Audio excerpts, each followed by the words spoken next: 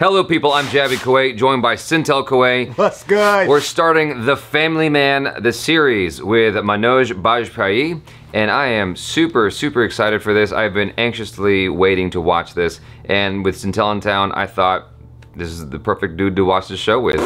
Absolutely. If you are watching this on YouTube, more than likely this is cut down to 10 minutes. And so if you want to watch the whole thing along with us, then you'll have to go to our Patreon page. You won't be able to see the actual video we're watching, but you can open it up in a separate window and it's like you're watching the whole thing along with us, with two of your favorite pals in the world. All right, here we go. Episode 1, The Family Man. Let's go!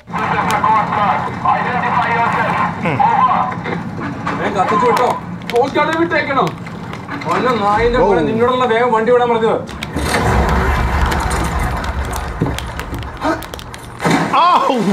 the dip!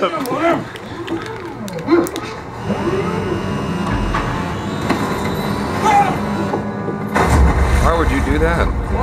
Because then you can play it off, man. Just save their life.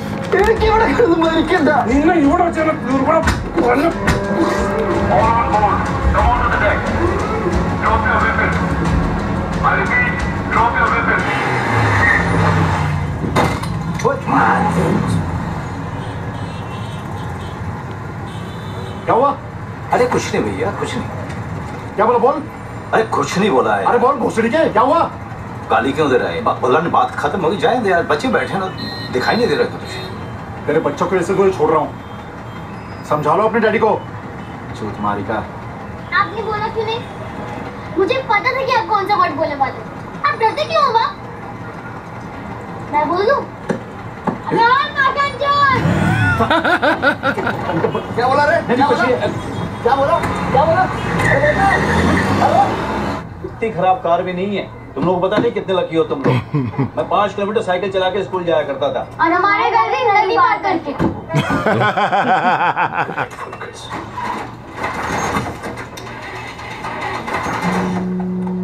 आ रहा हूँ बहनचोद, गाना घुच्छो इंसान के। And he immediately goes back to cussing. अरे वो जल्दी आ गया तू। 1 घंटा लेट खाली बस। बजे हुए की और मत बजा। बच्चों को स्कूल ड्रॉप करके आ रहा हूँ। सर वो मैं क्या बताऊँ, एक भयंकर एक्सीडेंट हो गया था सर। हाँ सर, नहीं मेरा नहीं सर, मेरा नहीं। कोई टैक्सी वाले ने एक बड़ा पाव लोग मार दिया सर। सर मैं क्या बताऊँ, खूनम खून हो गया था वो। सर जी, इस स्टोरी में हम जिंदा बचता हूँ कि नहीं? बॉस के मूड के ऊपर डिपेंड करता है। आप कहीं से ट्रेनिंग लेते हैं क्या साहब? क्या खड़े खड़े कहानी बना लेते हैं? शादी कर ले, खड़े खड़े बहुत कुछ बनाएगा तू।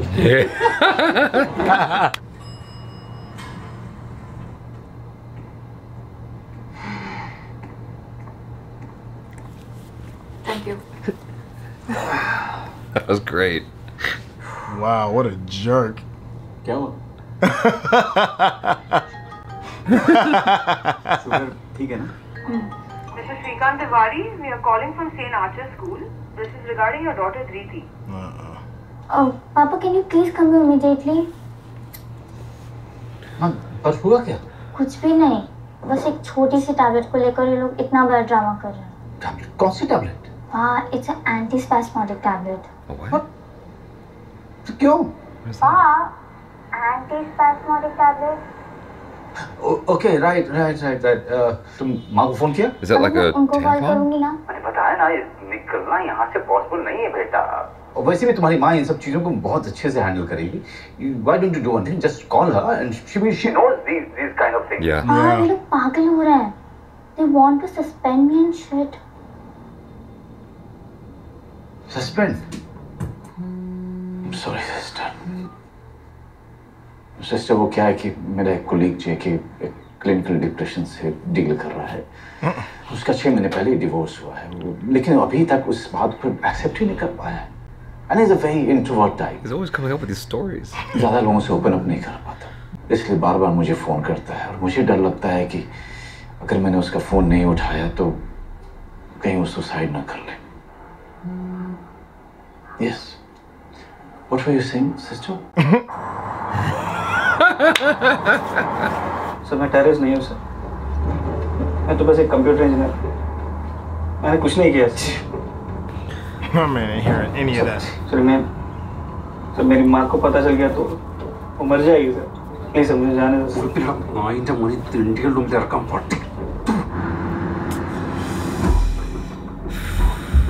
I feel like something's gonna go wrong. Oh yeah, absolutely. Why weren't you there? I was taking care of my daughter. And her drug habit.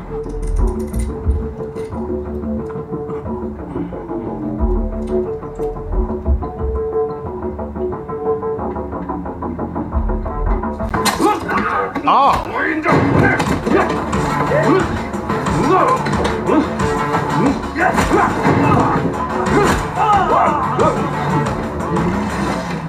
Oh, damn.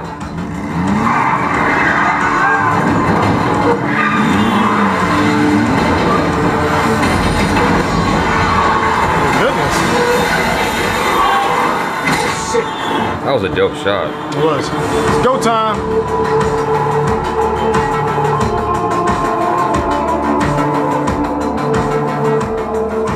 Shit, they're gone. Mr. Shrikant, don't make me explain this all over again. I have to go. वो JK building terrace पे खड़ा है कह रहा है कि suicide कर लेगा. Mr. Shrikant, Stop, समझा करो. I have to go and stop him. Please.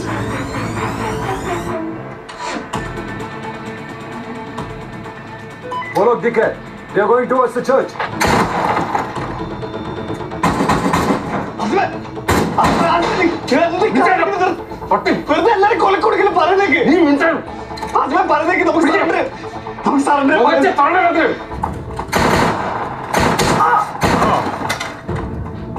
Damn.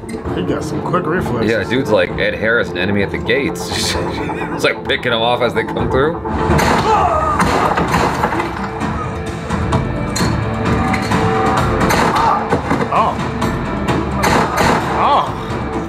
आइए श्रीकांत तिवारी. Sorry यार वो पागल हो गया पाशा.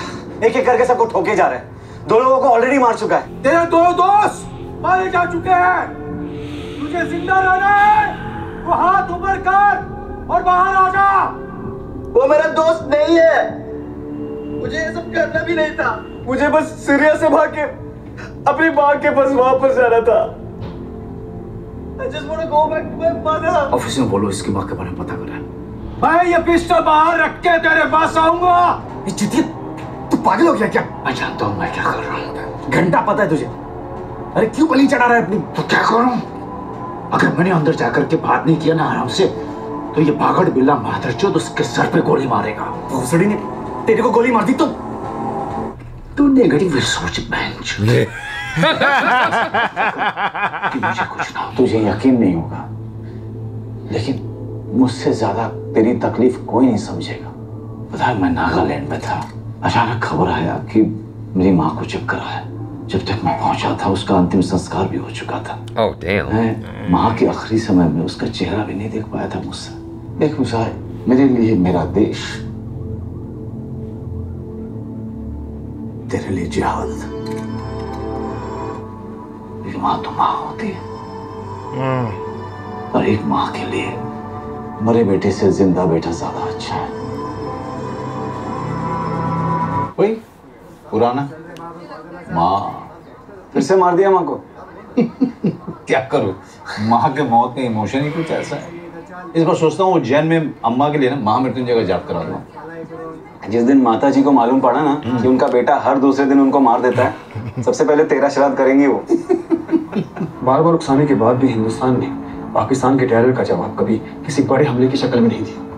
पार्लियामेंट अटैक करवाया, 26/11 किया, लेकिन हिंदुस्तानी हुकूमत सोती रही. अब वक्त आ गया उन्हें जगाने का. कुछ ऐसा करने जा रहे हैं कि हिंदुस्तानी अवाम का खून खौल उठेगा. इसे हर तरीके से एक्ट ऑफ वॉर माना जाएगा. Dude, हम मौजूदा जंग की आड़ में too real. पाकिस्तान का तख्ता पलट कर देंगे.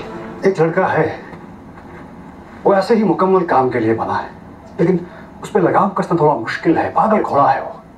इंटेलिजेंस की जुबान में कहेंगे तो लोन वुल्फ. सर पर जुनून सवार रहता है उसका.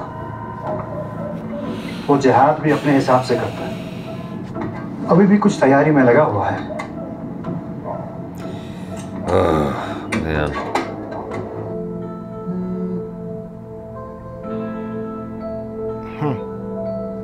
Wait, what? What? Oh man.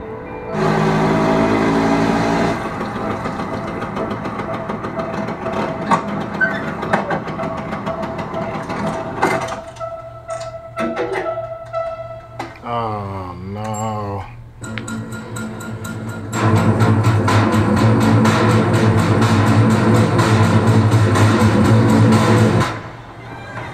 Wow, that was a great cut. That was Oh, there's kids. There's kids. Come on, man. Not with kids.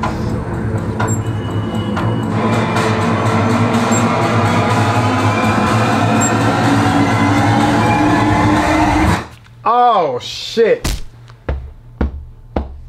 Wow. Oh, man. That's visceral right there. You need a moment? Man, now you, oh man, it's like a rule, man. The kids thing, man. I mean, just people in general, but even they attack where they can attack, man. There's two things that I don't like to talk about: is the R word and terrorism, because it just gets me riled up for the exact thing that you're dealing with right now. It's necessary for the story. It's absolutely necessary for the story, but it just puts you in such a messed up place though, man. But that's how you know it's good storytelling, because if you're not pulling an emotion out of somebody, then what's the point, right? This show is everything I was hoping it would be. Oh, it's far exceeded my expectations. Yeah. It's got such a real human element to it. Yeah. Man. It feels like it was made by grown-ups. Yeah. You know what I'm saying? Yeah, you got your shady coworker, but you gotta work with him. He's a good guy, but you know, he still gives you shit. Right. Like me. Yeah. The writing is excellent. Yeah. Every situation is something outside of, you know, the secret agent stuff, is something that you can relate to or know somebody that's currently going through it. Even within the secret agent stuff, like, I think that there's stuff within that you can relate to. Yeah. Because there's just the dynamics. Well, I mean, it's still a job. It's cool with the espionage and taking out criminals and stuff, but at the end of the day, it's a job. You got a boss that's always gonna be riding you for being late. Right. You got a coworker that's probably trying to mess with some other coworker. Some friendly ribbing that's going on back and forth. Yeah. You know, you're showing up late. He's going through the same thing that whoever it is that works at the 7-Eleven stop and go or whatever it is kind of going through. Or any corporate office. Yeah, you know. What's great about this is you're compounding all of that with the necessity of secrecy because you're working for your government on a deep, covert level that you cannot share with anybody. No. And like, he's telling the principal, oh yeah, my friend's committing suicide, because he can't share with her the scale of what he's dealing with, scale of epic proportions, right? Yeah. It's just several orders of magnitude above what anyone in his proximity is dealing with. Yeah. And they couldn't possibly fathom the level of pressure he has on him at all times. He's got to hold on to that while having the normal family life that we all do. It's brilliant. Where do you separate the lie? I think to me, that was like the big thing that I pulled from this episode. Where do you separate the lie? Because there's a lie in the beginning with the guy that says he's a computer software engineer or whatever it is, but he's really a jihadist. That was unclear. And you're right, it wasn't clear 100% that is exactly what it was, but the way our central character kind of just like dismissed it is like, yeah, well, he's still that. There's that lie. There's the overall non-stop lie that he has to live every single day because of his job. He lies so much that his own daughter is just like abhorrent to it. He tells her to lie. He throws it off as if he's asking her to like pass him a glass of water. Just lie to your mom. He's like, I'm not gonna lie to your mom. And he's like, you really want her to know. And she kind of mulls that over. And obviously she's unfazed because she's gonna risk getting in trouble for some boy. And then the result of these lies has messed up the relationship with his wife. His entire world is one gigantic lie. I think if you lie long enough, You start to believe the lies. Yeah, and it becomes a habit. You start lying for no reason when you don't even have to lie. But the thing is, there's a lot of room for amusing situations in that. Like when she goes, hey, what, I thought you were picking up the kids. He's like, oh yeah, I'm at the school. He starts calling out to the kids and it's like a little awkward. Think of any interaction that he had with any character where he didn't throw out a lie. Outside of the new girl, did he tell the truth to anybody when they first met? He's lied to everybody. He lied to the teacher when you first met her. He lied to his boss about being late. Right. He lied to his own partner about where he was. And, well, no, he did tell her the truth. Every time you see him, he's lying. And he sort of has to maintain balance. But he's still in some way a lovable character, just in his mannerisms and stuff, and talking that dude off the ledge with a lie. How many times you gonna kill your mom, man? Right. Well, he's so good at it. Yeah, it'll catch up to you at some point. And then his wife is lying. Yeah. Everybody's lying. Everybody's lying. What does that say? When you see the dude who she's sleeping with, that's what we're assuming is going on, allegedly, right? He's like a good-looking dude on top of that who's kind of built. You're like, oh man, and you had to be handsome. It's like, and she works with him. He probably listens to her every day. I'm sure he knows. And she lied about having to do whatever it was so he could pick up the kids. She was with him. Golly, it's just all these lies. The lies. His partner even lied. He lied to the new girl. When he was like, do you have a boyfriend? And she's like, oh, he said, what does that have to do with anything? He said he's asking for himself. We know why you asking. You asking because you want to ease up in the Yeah. Lies after lies after lies, and I love every bit of it. I love every bit of it. I like the technical aspects of it as well, like the way it's shot, the DP, the framing. They're going for really shallow depth of field sometimes, and that's a trend right now with Netflix and Amazon Prime. And I'm like, I'm not really hot on that because that's not traditionally how movies were intended to be shot. It's like, but we have become so in love with that shallow depth of field look that it's just ubiquitous. It's everywhere. To me, it's a little unnecessary because what happens is sometimes you don't get your focus. It's not tack sharp. You just have to work with these shots that are out of focus. That's a small thing that most people won't pick up on. It's entertaining nonetheless. It still has me because of the spirit of the show, the character of the show overall. I'm in love with it already. I'm like, this is such a great, it's a great feeling. Like the way it's handled, the music and everything like that. The pacing is done really well because the slow moments don't seem that bad. You're not agonizing going through the slow moments because something's either interesting on the actor's face or they're saying something that's interesting enough to get you past the slow moments. One of my favorite scenes that was shot that they did is the claustrophobia inside of the alley chase, the alley gunfight. Everything was just crammed and it felt like there's not enough room for you to dodge these bullets. Like, it's hitting the wall right here. And the camera's right here. So you're flinching a little bit because it's like, man, this situation is just way too tight. Yo, big shout outs to the dude, the main bald guy with the stash, man. And his just like laser focus with letting the shots off. That dynamic between the police and whatever organization that our central character is working with is gonna be kind of interesting because they seem like some hotheads that aren't necessarily... You can see the conflict right there. Yeah, how they're butting heads and whatnot. I liked all that. What was also cool was in that sequence you were talking about, the editing was tight because like the camera would whip pan and you'd be in a different area. And it kind of invites that feeling like you were talking about, that claustrophobia, the dizzyingness, how it makes you feel. I don't even know how to perfectly articulate that feeling, but it gives you some kind of feeling when it's shifting and you're on that character again from another angle because it all kind of feels like the same myriad of stuff. Like you said, you have to have laser focus to not lose what you're looking for in that environment. It's a crazy maze and a lot of it looks the same. You know, I like that. This was a wonderful, what do you call it, pilot episode. So, man, that's a good way to set the tone, man. All right, so cool. Thanks you guys so much for hanging out with us. Make sure to check out SYNTELL on the social media and subscribe if you haven't already. If you're watching this on Patreon, thanks so much for supporting us on the Patreon page. Really appreciate that. And check out our other reactions, reviews, short films, vlogs, and interviews. I'm Jaby Koay. This is... It's your boy, SYNTELL. Peace out.